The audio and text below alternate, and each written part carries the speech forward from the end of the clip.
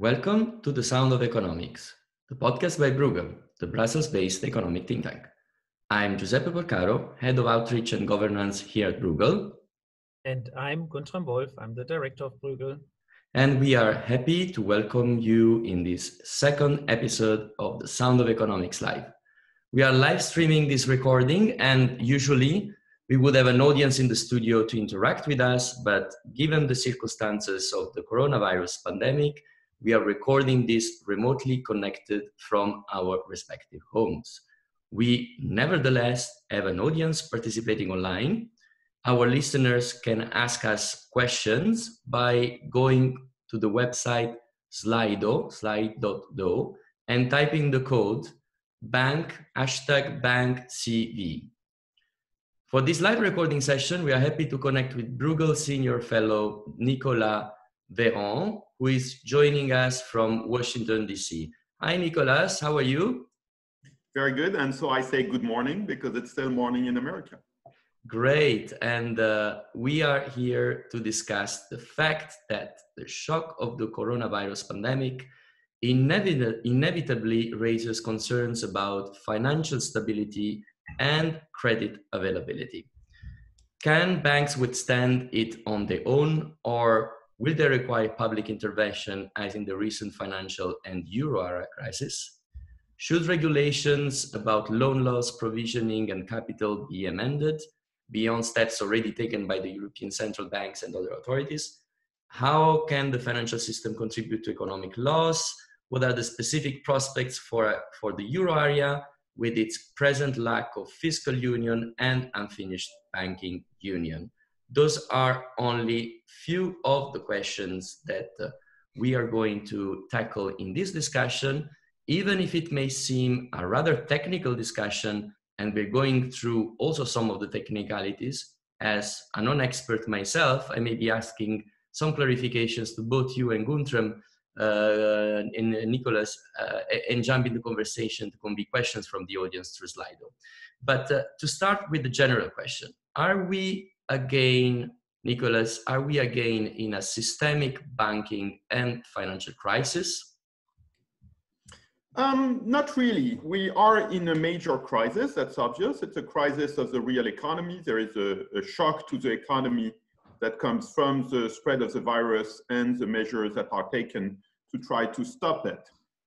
This is not coming from the financial system. The financial system is affected, but there is not really an indication yet, despite a lot of turmoil and liquidity stresses, there is not an indication yet that the financial system as a whole and the banking system within it have stopped to function in their mode for which they are designed, which is to allocate credit and capital in the economy. In other words, banks are still able to manage risks. They are still, by and large, solvent. We may come back to what that means in detail. The capital markets are very disturbed, and that's where most of the recent intervention has come on both sides of the Atlantic. But even in the capital markets, I would say it's a lot of volatility, it's a lot of turmoil, it's not complete, it's not an end to the value of those markets to signal, to transmit economic signal and to allocate capital. So a major economic shock, a shock that creates stress in the financial system, but not, unlike what we had in 2007, 2008, and later in the euro crisis, not a crisis that comes from dysfunction in the financial and banking sector. Nicola, perhaps before we talk about what comes next on the banking side, let's review a few minutes what has happened already in the last couple of weeks. I mean, we've seen the stock prices around the globe plummet. Also, the stock prices of banks have come down very tremendously. And there has been quite a bit of worry that banks would run out of US dollar liquidity in particular. And the swap lines that were agreed between the ECB and the Fed and other major central banks around the globe were immediately used. I think last week there was a major a major swap line auction. Can you just tell us a bit, what is your reading of these violent market reactions, and in particular the shortage of US dollars? So the traditional way of looking at it, which is not entirely inept, is to distinguish between liquidity and solvency concerns, right? Liquidity means that you can have access to money and credit if you need it, and if you are fulfill conditions, particularly of solvency. Solvency is when you can no longer meet your obligations because you just don't have the resources for that. And that involves a lot. Solvency assessment is judgmental. It involves a lot of evaluation decisions, measurement issues, accounting issues. By contrast, liquidity is something you see directly. Either you have the money or you don't have it. So there's a saying that liquidity, solvency is an opinion, but liquidity is a fact. We've seen tremendous stress in liquidity terms. And in foreign exchange, you mentioned dollar liquidity pressures. There are a lot of banks, but also other financial market participants around the world who need dollars because the dollar has this central role in the global financial system. And so to access dollars, they need, because when they are not directly in the US, they need to access it from their local financial system, and that's intermediated by the central bank. So the system that has been put in place is that central banks around the world, not only in the major economies like the Eurozone, Japan, the UK, but also in a number of major emerging markets, have those swap lines with the Federal Reserve, and the swap lines are a way for central banks to have access to dollar liquidity and then to transmit those dollars, this liquidity in dollars, to their local economic agents. So that has had to be mobilized in a bit of a rush, and it has been a bit bumpy. But I think the system works. The US, including at least so far Congress, accept that this is a legitimate role for the Federal Reserve to provide dollar liquidity across the world. And this is going to be controversial, let's face it. There will be hearings in Congress on whether the Federal Reserve is bailing out the rest of the world with dollars. Of course, it's not a bailout, but it will be depicted as such in US controversies, because that's always the case. But so far it's accepted. And in other segments of the market. If I may interrupt on this point, I think so far it has been accepted, and there was, of course, a lot of worry that the US under this current administration would not want to play that role. And so I think markets and everybody was actually quite relieved that the Federal Reserve was ready to provide all of this liquidity, basically easing the pressure, the liquidity pressure on the banks.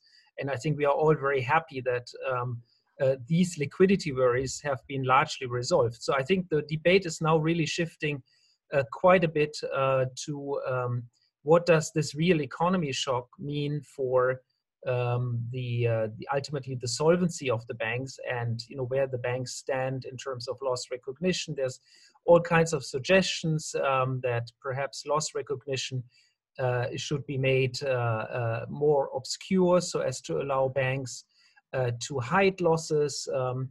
But then, I mean, perhaps before we talk about this accounting side of it, let's talk a bit about sort of what it really means. I mean, we have a major shock, and this shock will lead to probably the biggest contraction in GDP, at least the steepest contraction in GDP since World War II.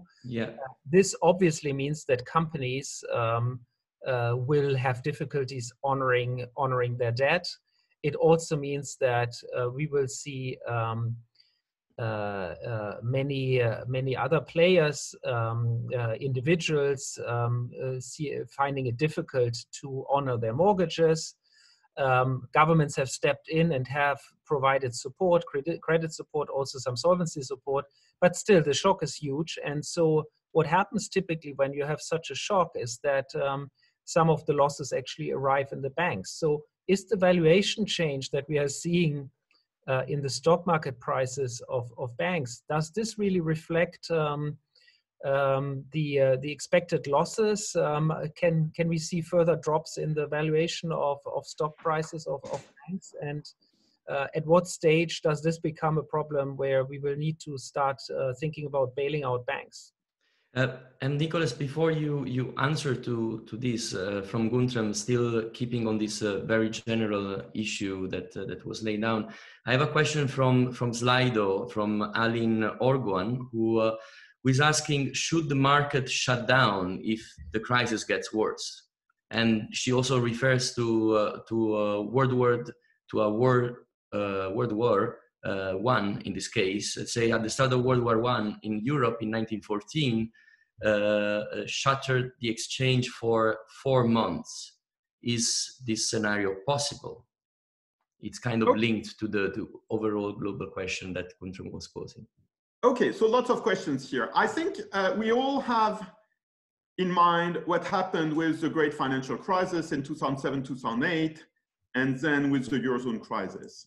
And we're trying to see the similarities and the differences, and there are some similarities. For example, we may come at some point to the discussion of what's happening in the Eurozone and the discussions about, the fiscal framework of the Eurozone, the role of the ESM, the role of the ECB. There are similarities there in terms of the pressures on the resilience and sustainability of the Eurozone. But the fundamental thing is a difference. The difference is where the crisis comes from.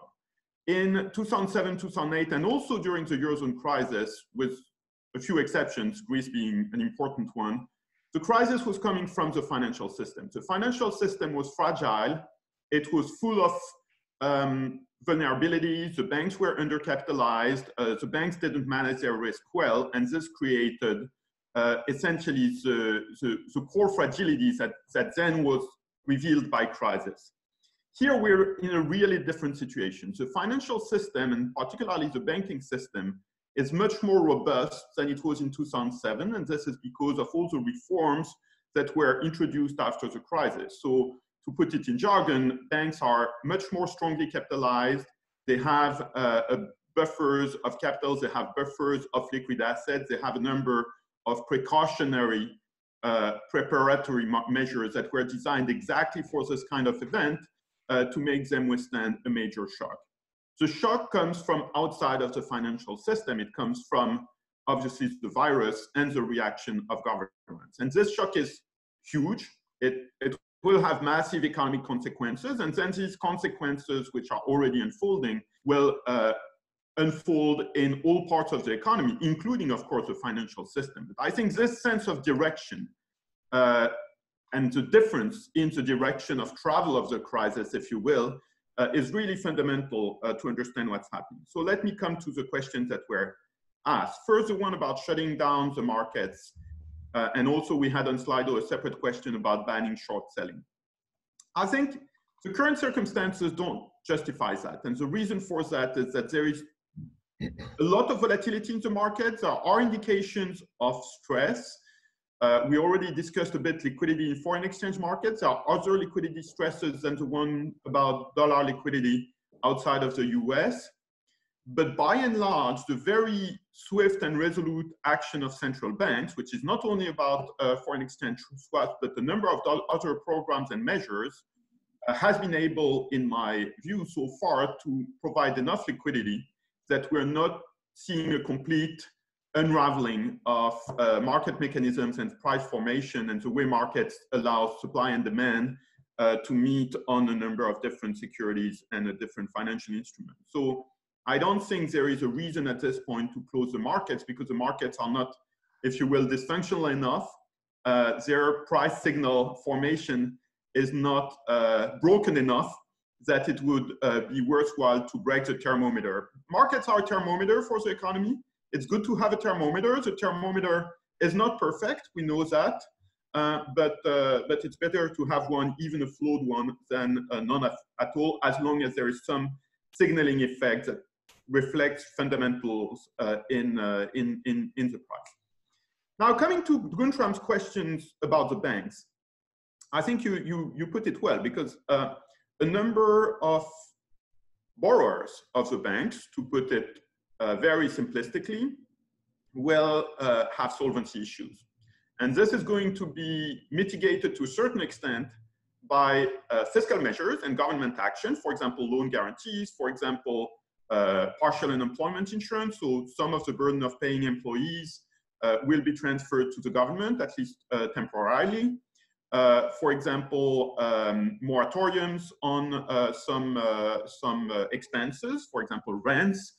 But all of this will not be absolute, and there will still be businesses for which the loss of revenue from the crisis and the crisis, the pandemic fighting measures will be greater than whatever cost savings they can make, either by cutting costs or by benefiting from government assistance or books. And therefore, there will be an impact to the banks because they will get more loans or assets that will not be reimbursed or not yield as initially expected, and that means losses. So how have regulators and supervisors responded to that? They have responded quite proactively. I'm going to limit myself for a moment just to the Eurozone, but similar measures have been taken elsewhere in the US, in the UK, in Switzerland, and elsewhere in the world. The ECB on March 12th, so already almost 2 weeks ago, has decided to provide the banks capital relief, by which I mean they have allowed banks to eat into their prudential buffers, which, as I mentioned before, have been built up since the last crisis. And that's a very powerful way to absorb losses. So the ECB estimates the capital relief as about 120 billion euro in core capital. That means that the Eurozone banking system collectively can take losses up to that amount, which is a very big amount in terms of losses to the banks when you take away all the other things that I've mentioned, such as, for example, government guarantees on loans, and they still meet their capital requirements. So I think this powerful measure, just the last sentence, is going to at least buy a lot of time. It doesn't address all the scenarios, and of course the critical parameter is how long does the lockdown last, and we know that's first order. But at this point, it should be enough to allow all the banks to keep meeting their capital requirements. I mean, I think we have a lot of stuff here, and we should try to probably have shorter interventions to have a bit more interaction. But let me just try to zoom in a little bit on the last point that you just made, and perhaps also try to explain it for our general audience again. I mean, so I think you made a very clear statement. Banks are and will be incurring losses because of the shock in the real economy.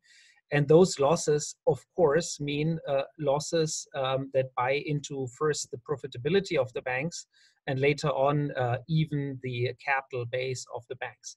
Now, stock markets have already reacted very strongly to this. So the valuation of equity of banks has come down very significantly. And I think the big question now is, and you mentioned that, is how much buffers do banks have before they actually need to raise new equity? And you talked about these capital buffers, and if you can just explain a little bit more, what are the capital buffers they have? I mean, is this you mentioned 120 billion, if I understand correctly? Is this tier one capital? In other words, is it risk-weighted capital or is it actual equity? And can you just sort of explain a little bit to our listeners how this would in practice work and what the ECB really decided? So in the next question we can then discuss perhaps what it means in terms of the banking union. But let's first try to unpack a bit the mechanics here. That's right, and you're right. All of this is not entirely simple. And one driver of complexity is that there are different measures of a bank's capital. There's a market measure, which is the market value of the bank's equity or stock.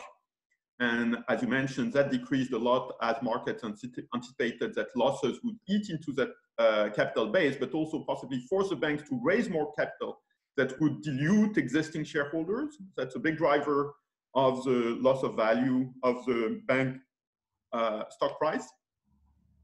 And then there is a separate measure of capital, which is regulatory capital. So regulatory capital is something that is measured and watched by banking supervisors. So public authorities, like for the Eurozone, the European Central Bank, in its new capacity as a European banking supervisor, which it acquired in 2014 in the wake of the Eurozone crisis and decisions about banking union. And the capital requirements are set in different layers. So there's a core capital requirement, as you alluded to, which is called Core Equity Tier 1, CET1 in the jargon. And that has to be at least 4.5% of total risk-weighted assets. So the Core Equity Tier 1, if you will, is the basic, most solid layer of capital, and banks really need to keep that in order to keep their license, basically. So a bank, to keep their license to have a banking activity, they need not only to be solvent in terms of the regulatory measurement of the balance sheet, but to have this capital base, which means their assets are better above their liabilities, so that they can face their obligations. And then on top of this core equity capital requirement, you have a number of additional requirements, which is typically, and I'm oversimplifying here, what we call buffers. For example, there is a capital conservation buffer, which was introduced in the Basel III reform, which was first sketched by the International Basel Committee on Banking Supervision in 2010. And that's an additional 2.5% of risk-weighted assets. I'm not entering now into the technicality of risk weighting, but that's a way to measure the total size of the balance sheet, risk adjusted. And then you have other buffers. For example, in some countries, there were counter-cyclical buffers because times were good, so the banks were asked, if you will, to put a few more chestnuts aside. There are systemic risk buffers, there are a number of different buffers. And the same for liquidity requirements, which are something different from capital requirements. So what the ECB has done, and I'll stop there, is they said there are a number of those buffers, including some things that I haven't mentioned, again, it's very complicated, called Pillar 2 guidance, and the capital conservation buffer of 2.5% of risk-weighted assets. You can actually no longer have them. You can let your losses eat into those buffers, not into the core capital requirements, the basic layer, but on those extra buffers that have been built on top. And we won't blame you for that. There might be some conditions. You cannot distribute dividends or things like this, but you will still be considered by your supervisor as meeting your capital requirements, whatever the stock market are saying about it. It's not correlated directly to the stock price.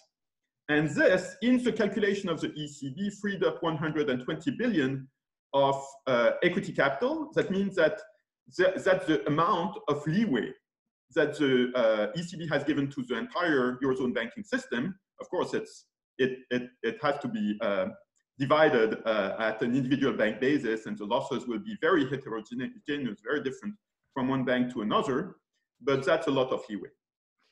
Nicholas, let me understand a little bit better, because not being a technical person here, what you're saying basically, I mean, if I can recap and would I understand what you're saying, is that in practice, we have a liquidity problem. We are going to have a liquidity problem, but this should not be necessarily a problem for the financial markets, because the financial markets should have enough buffers inbuilt in the system to deal and cope with the shortage of liquidity. And that liquidity should be provided by the public authorities as with fiscal stimulus or other kind of measures that could come from central banks and stuff like that. Do I understand correctly? Do I understand correctly? You took a number of shortcuts from a technical standpoint. Of course, I'm trying to make shortcuts for common people, or rather people that are interested in what is going on, but they don't are so much into the technicalities of the story. Because I would say there's a difference between the markets and the banks. So the financial system, if you will, it has a core which is linked to the transmission of monetary policy and the payment system, and that's the banks, because the banks are where the money is, as the saying has it, and they're the closest to the creation of money. So they have a special role to play in the system, because that's where, if you will, there is the highest element of trust, and that's embodied by a number of things, including deposit guarantees. And then beyond the banks, you have broader financial markets, including, you know, securities markets, the stock market, bond markets, a number of other market segments, and connecting different jurisdictions, foreign exchange markets, we've mentioned that. And these typically are less highly regulated. You can have more losses than when you put the money in the bank, but you have more immediate risk measurement and price formation than banks, which are slower moving beasts. I mean, I'm super simplistic here. Okay, yeah. I'm also taking a lot of shortcuts. But I was trying to get to the final point, which is, in the end of the day, with this crisis, there is going to be things that are not going to be paid somehow. There is going to be a problem in the real economy, which Guntram has been pointing out. If the banks are going to be functioning the same way that have been functioning according to the rules that have been set after the Euro crisis and the financial crisis of 2008, basically should in the banking system, this should be treated as business as usual. So my question is, are we on business as usual? Do we need a business as usual approach in the financial market? Or are we, despite these buffers being there, despite the resilience of those systems, we are in a shock that requires some special regulations? That's right. I think this is a question that is coming also from, I mean, I'm resuming and summing up different questions that are coming from the Slido as well on this. And it's a very good way to put it, frankly. So basically, you're saying there's a loss to be absorbed, who will take it? Yes. And what is the function of the financial system in that? So I think the answer of this is a number of financial market participants will take losses and already have taken losses. There will be losses to individual economic actors, people, businesses, and there is losses which is mutualized and socialized through governments. So fiscal losses, tax, basically fiscal expenditure through the national budgets. And the way these losses, and losses to the banks as well. Now, the banks are special, and banks, again, are just a subset of the financial system. The banks are special because they're directly part of the payment infrastructure. So they participate in the infrastructure of money in the economy, if you will. And that's what justifies a special protection, which means that they cannot fail or be allowed to fail exactly the same way as other participants in the economy, because we have to protect a social good, which is the trust in money, and the fact that when you have money, you can trust that you will not lose it out of nothing. So that's why we have deposit protection. We have special protection for banks. So the way the banks will participate in this gigantic loss making that we're talking about is just by being able to absorb more losses. And that's why, as I mentioned, and it's not the only mechanism, but regulators have allowed banks to have slightly lower capital requirements. That's the capital relief, the ability to eat into capital buffers so that they can take some losses, but not to the extent that they would become insolvent, because that would threaten trust in money. Now, what that also means is that the vast majority of losses that are going to be taken not directly by individual economic agents like people and companies will have to be socialized not through the banking system, but through government budgets.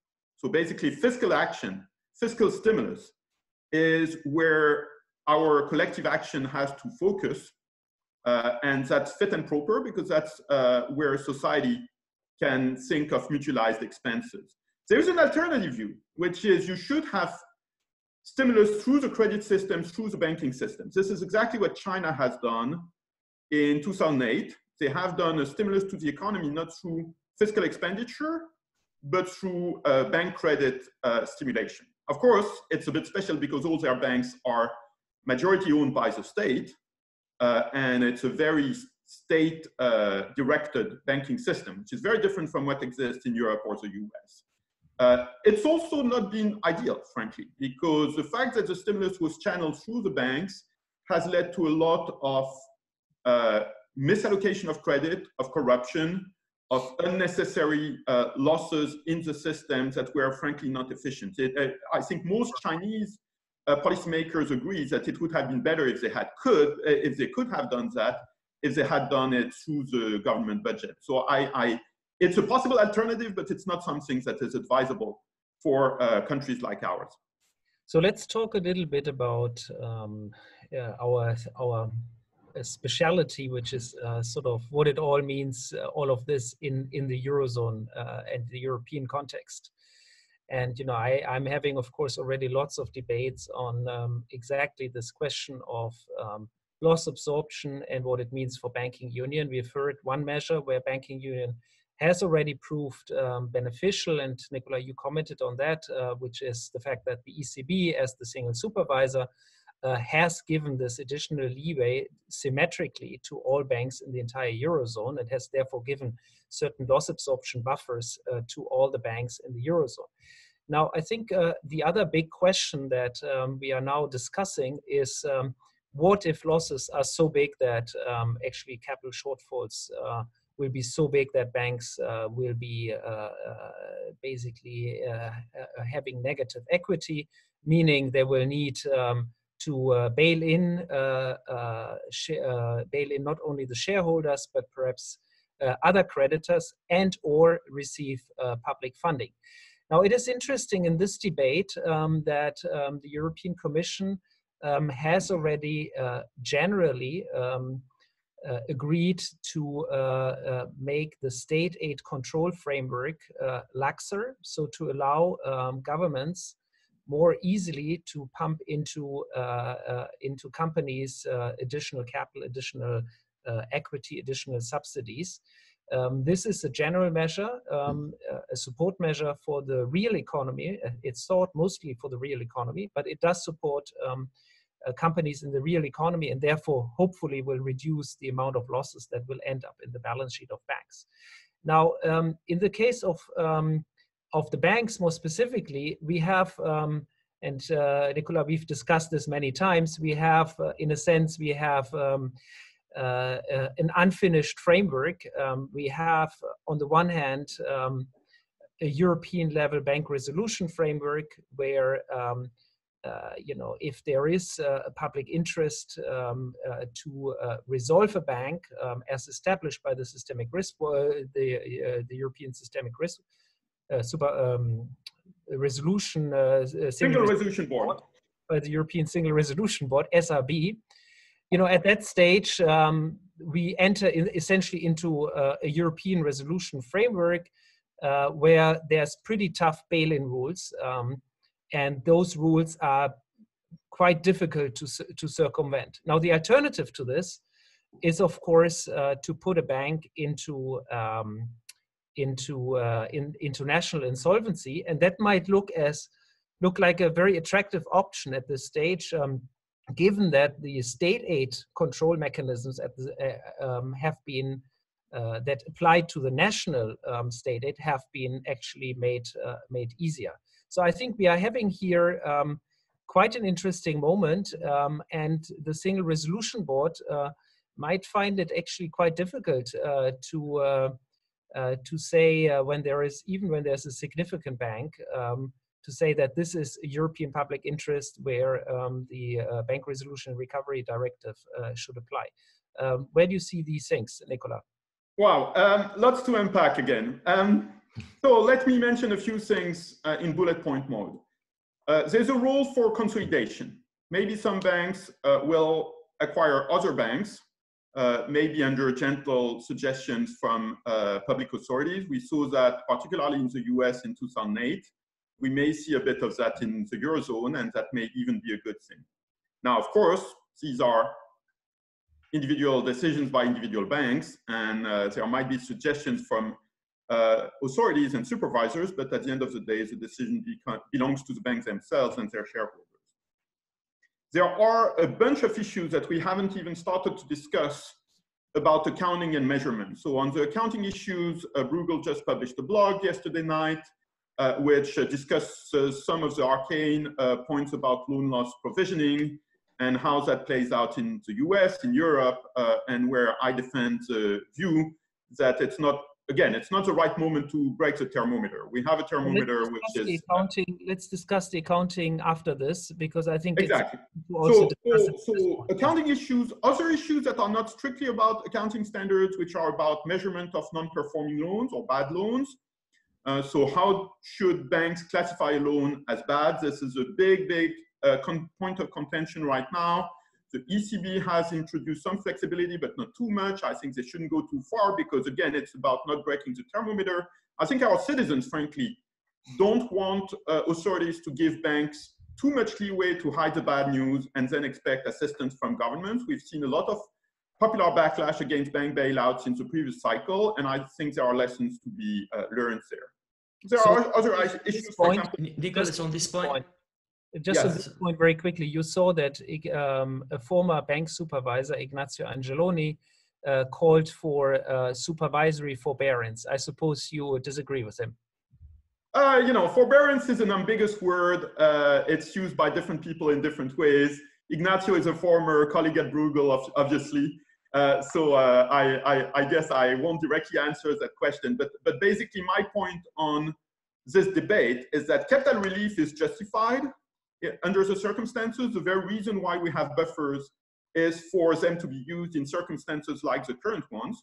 But that's a very different thing from supervisory forbearance. Supervisory forbearance is coded language for supervisors allowing the banks to hide losses and not forcing them to recognize them and have the consequences in terms of regulatory requirements and possibly losing their banking license or being declared failing or likely to fail in the European legal jargon. This is not the time for supervisory forbearance because citizens are expecting transparency. They're not expecting special favors to banks. And I think there is a pledge here that is quite important. So we need capital relief, probably, but not supervisory forbearance. And what that means, and I'm coming back to your initial question, if a bank is no longer meeting its capital requirements, it's no longer able to meet its obligations, it should be declared failing or likely to fail. That's a responsibility for the supervisor. And if the supervisor doesn't do it, for the resolution authority. So in the Eurozone, that means ECB declares a bank failing or likely to fail. And if the ECB doesn't do it, and the SRB, the Single Resolution Board, which is this new agency that was created also as part of the banking union in 2015, if the ECB doesn't do what they have to do, the SRB can also declare a bank failing or likely to fail. Now, if a bank is failing or likely to fail, and we had a handful of examples in the last few years, then as you mentioned, there's a complicated decision-making arborescence that may send the bank into either resolution under EU law or national insolvency. Sadly, and here I will be a bit more critical than you have been in your question, Guntram, this system doesn't work well.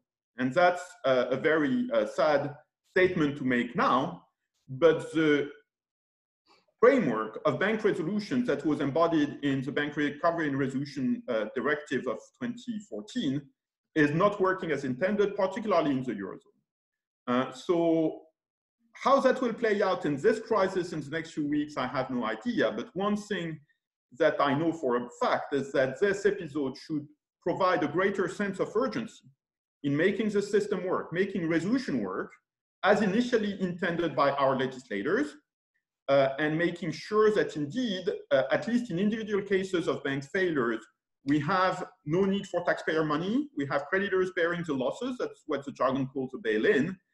And then in a systemic crisis, we can think about what exceptional measures may be needed. But it's a sad reflection that this system that was introduced in principle back in 2012, here we are in early 2020, it still doesn't work as intended. And now we're meeting another massive crisis without having the right preparation. So I think here, of course, now is not the time to discuss long-term structural reform, but there should be a memory of that so that when times go back to somewhat normal, as we hope they will get back at some point, new energy is put into this effort on which there have been a lot of discussions over the years, but no decisions of making resolution work and completing the banking union. And Nicholas, there are a couple of questions on this. I mean, we are covering questions that are being asked on Slido, but there was a question about the European Banking Authority announcing today, 25th of March, and that looks like banks will have enormous flexibility on recognizing forbearance loans, reducing transparency.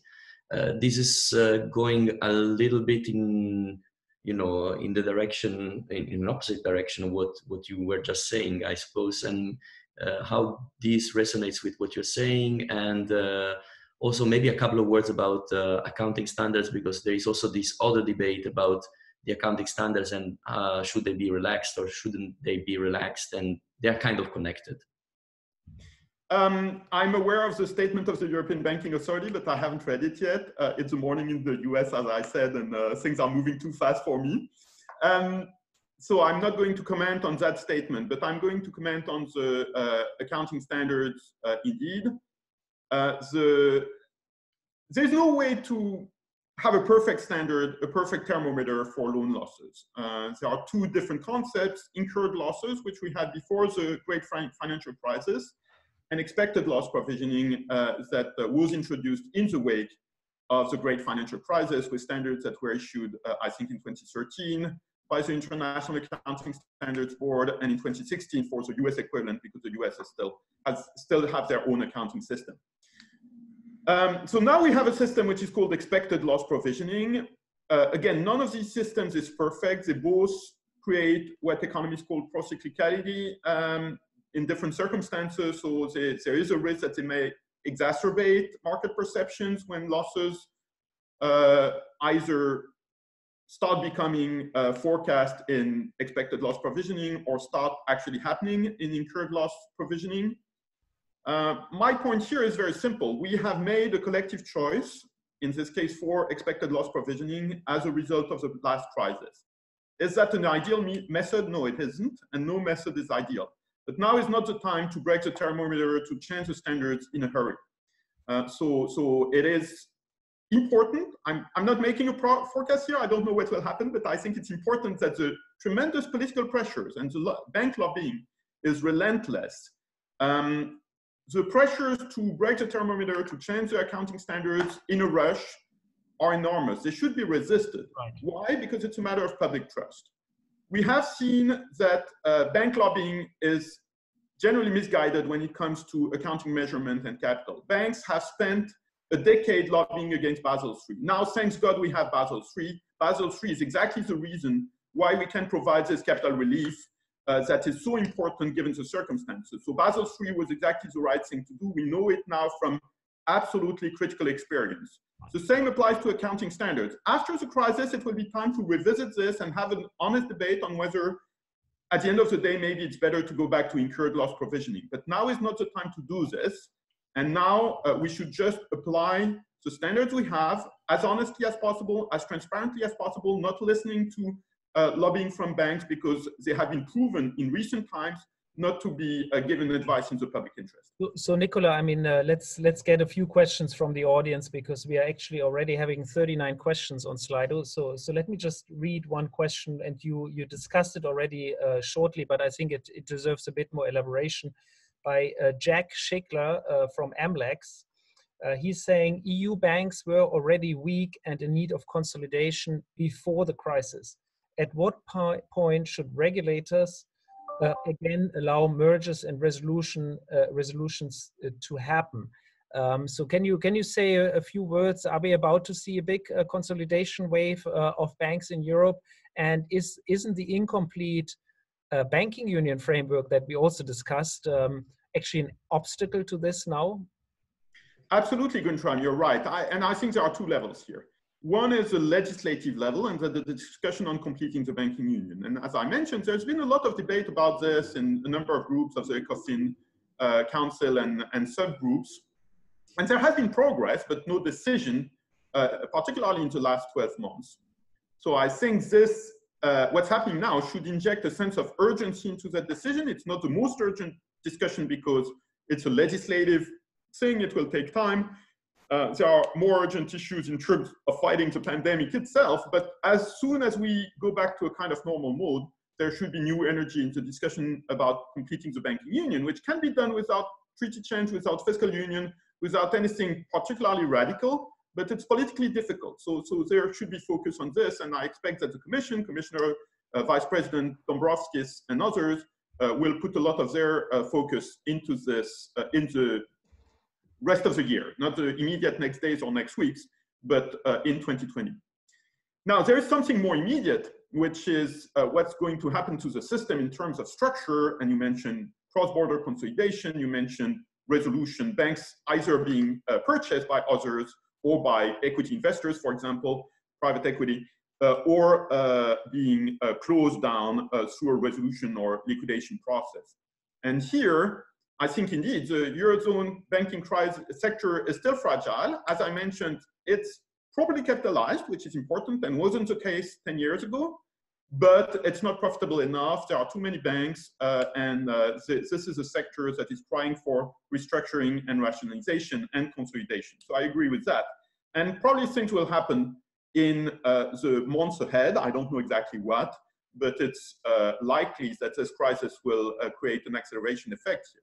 Now, when it comes to resolution, I think it's important that we get back on track to what was intended by legislators when they drafted and voted the BRRD, the Bank Recovery and Resolution Directive, and that we get the resolution system to function as much as possible as was initially intended. And that's very difficult in a crisis, but I think it's also important. So if you want a parallel, there was an episode of that nature in September, October, early October 2008, with this big battle between the US Treasury and the Federal Deposit Insurance Corporation on a bank called Washington Mutual. It was actually a thrift, but basically like a bank.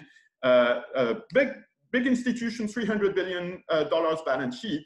And the FDIC was saying it has to be closed according to the rule book with losses to the creditors, and the Treasury was wary of that. The FDIC won that day. Creditors had to incur losses. It was the right decision to make.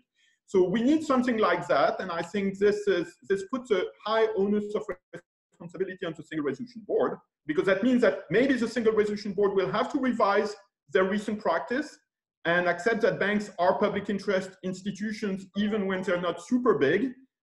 Sorry if that's a bit of jargon. No, and really think in terms of how we can have a sustainable mechanism that makes resolution work, as our legislators wanted it to work when they voted the current legislative framework. So we have to come to three very quick last questions, and please let's try to give very short answers to those. But I think it's important to actually take those three questions. So the first one is by Mr. Anonymous, unfortunately, but it's still an interesting question. There is a mounting debate about the fact that banks should stop share buybacks and do not distribute dividends on 2020 results. So is it time to for the supervisors to tighten the screws on shareholders and on bank management? Yes, but it's even better if the banking sector comes to that conclusion itself. And there are current discussions, for example, within the European Banking Federation, according to the media, that are ongoing as we speak about exactly this. So in Sweden, for example, supervisors have said, no more buybacks, no more dividends for the time being.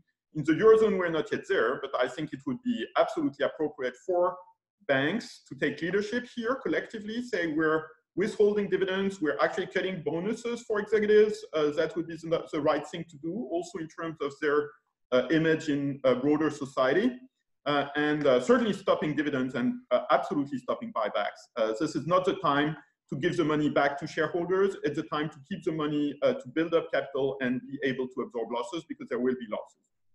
So a second question by Jeroen Peers from the Treasury of Belgium is, what role do you believe public guarantee schemes on short-term loans from banks to firms in trouble could play in guarding confidence in markets and in banks? Yeah, there are a lot of public guarantee schemes that have been announced in different member states and also outside Europe in recent days and weeks.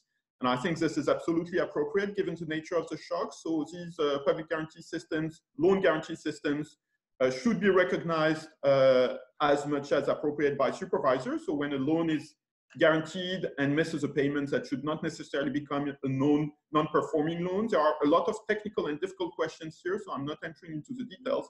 But I think this exactly echoes what I was saying before in response to Giuseppe. A lot of the burden has to be taken by governments, by the budget, by fiscal action. Loan guarantees are of that nature, and they should be allowed to work also in terms of measurement of losses in the bank accounting and regulatory system. So then I see two questions actually, and I think I will take those two on the inflation effects of current monetary stimulus. So two people worry. One person here says, do you fear that rising inflation rates, that inflation rates will rise because production output is going down and money is funneled into the system through central banks? I think my take about this question at this stage, but it's of course a big debate, is that we are currently seeing both a supply effect, but we see an even bigger demand effect. In other words, I don't see inflation really increasing at this stage. On the contrary, I would rather expect inflation to probably go down because of the second round demand effects that are so much stronger than the supply effects. And in principle, I don't think if we can reopen the economy relatively quickly, I think we will relatively quickly be able to resume production, while demand will probably for quite some time lag behind, because basically households and companies will want to make up for the losses that they have incurred. Perhaps let me, Nicola, ask you from my side, from one last question here from the audience, and I don't know if Giuseppe has one after that, but a person called Frédéric asked a question that I think you will enjoy. Is the close link between banks and governments, which caused the turmoil in 2010-11, sufficiently addressed to avoid a repeat this time, or is it not? The answer is it's not. We know that the bank sovereign vicious circle has not been broken, despite the pledges at the highest level of political leadership repeated several times by our heads of state and government. And this is exactly what I was referring to before in our conversation when saying it's time to put new energy into debate about completing the banking union. Completing the banking union and breaking the bank sovereign vicious circle, from my perspective, are exact synonyms. They mean the exact same thing. And that's logical because the banking union has been defined by our leaders when they started it in 2012 as an imperative to break the vicious circle between banks and sovereigns. I quote repeated declarations. So that's politically very difficult, but it's not impossible. As I said, it doesn't require fiscal union or no further steps towards fiscal union. It doesn't require treaty change, but it requires things like limiting the concentrated exposures to sovereigns on banks' balance sheets. It requires things like European deposit insurance. And critically, it requires what I mentioned before, which is making the resolution system work. At least when there are isolated cases of banks failing, they shouldn't need to require taxpayer money.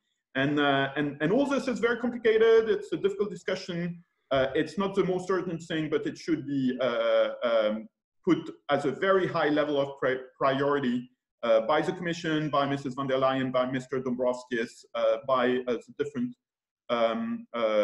authorities and institutions as soon as they can get back to legislative work. Well, I mean, let me just say on this question, how much fiscal union we need to complete banking union. We have lots of debates and also lots of disagreements within Bruegel. And I guess you and I, we also have some different views, but I think it would take us too far away from in this podcast to discuss that. So I think Giuseppe. Yes, indeed. I was about to say that as a last link, it's exactly this, that we come back to the square of the circle, that there is an extreme link of this discussion to the discussion about the fiscal policies and what to do in this very moment at the European level, which is something that is an ongoing debate. And that we at Bruegel are taking over on many different occasions now in those days of coronavirus emergencies, in different blogs and other events and further podcasts live that we're going to do in the coming days on this topic. So I just wanted to say that this is not a closed conversation and that we cannot exhaust all the questions in this amount of time, but I wanted to thank Nicolas for having joined us from the other side of the Atlantic.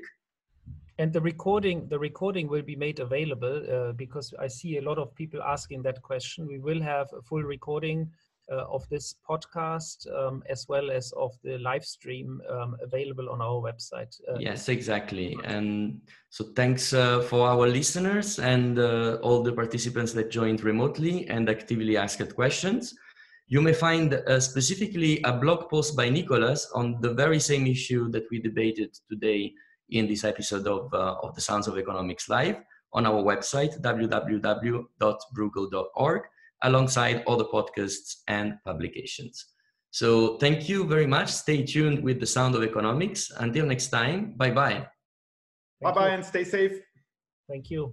Bye.